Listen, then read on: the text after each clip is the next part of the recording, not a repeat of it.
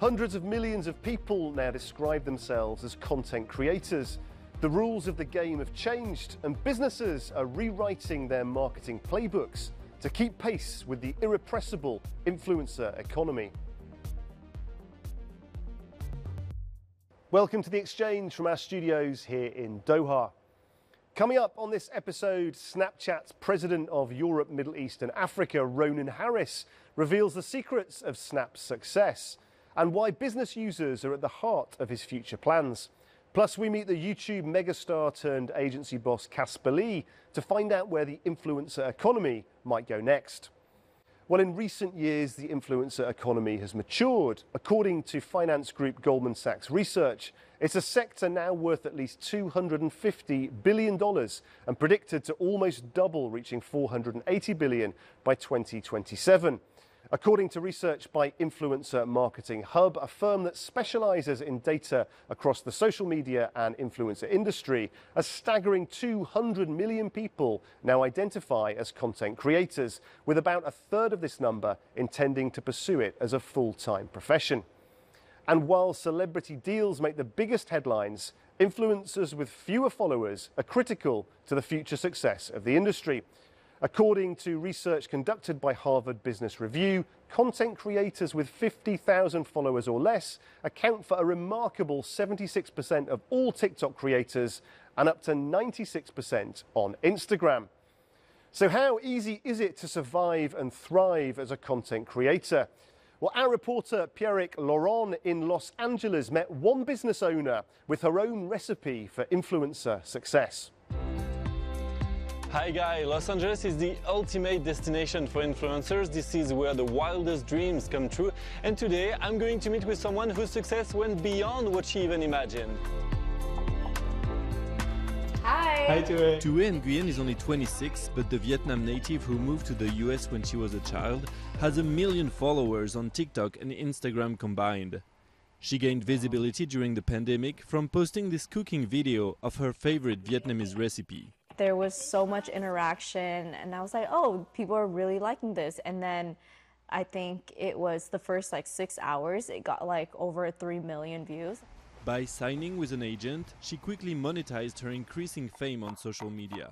Most of my money comes from brand deals. That's where the usage rights come in play, and that's where they use your content for advertisement. After hosting a series of pop-up restaurants, she partnered in 2023 with a lifestyle company to open her own place in West Hollywood. Didi features her best recipes and has already served 40,000 customers. But Thuê says the competition is fierce. I feel like this happens to a lot of restaurants, whether it started on social media or not. The honeymoon phase died down after the opening because they're like, oh yeah, we've already been there. And so in order to keep people coming back, we constantly change up our menu. We have events. And Thuê isn't done yet. She is on track to publish her first cookbook in September. The talented Toi Huynh there, sharing the key ingredients needed to achieve success. Instant messaging super app Snapchat has over 400 million daily users. Ronan Harris is the company's president of Europe, Middle East and Africa. I asked Ronan why so many people are attracted to Snapchat and what future direction the firm is taking.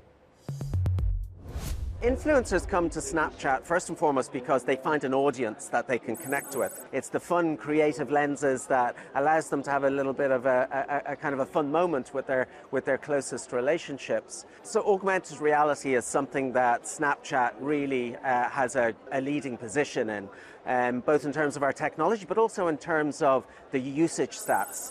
But it's also playing a very important role for brands and businesses. So sponsored augmented reality lenses are something that's giving people a very different sort of ad format. It's giving people an opportunity to create an experience online that their potential consumers and fans can really wrap themselves in. So big platforms like Snapchat are evolving, but so are some of social media's most famous faces. YouTube superstar Casper Lee launched his comedy and interview channel back in 2011 and became one of the most popular YouTubers in the world. Many years and millions of followers later, Casper's career has evolved to support other creators and the big brands they represent. Well, I caught up with Casper here in Doha and asked him why he made this transition and his thoughts on why social media apps are so popular. So about 7 years into my career as a YouTuber or creator, I met a guy called Ben Jeffries, and he had this idea about connecting brands and creators at scale. And so we co-founded influencer.com together. And at the time, the brand deal world was really kind of a Wild West. And so what we wanted to do is professionalize that with really incredible people, but also great technology. And we've managed to do that. We've worked on thousands of campaigns with tens of thousands of creators. And some of the world's leading brands, and we work across the globe. So when it comes to posting, I don't think there's a one-size-fits-all. You're going to see creators being able to scale their productions without having to hire massive teams, because things like editing, remixing, just making content in general, even special effects, these sorts of things have become a lot easier. Ultimately, people want to follow real people and listen to real stories. Now it's time for our regular feature, Business in 60 Seconds. Start the clock.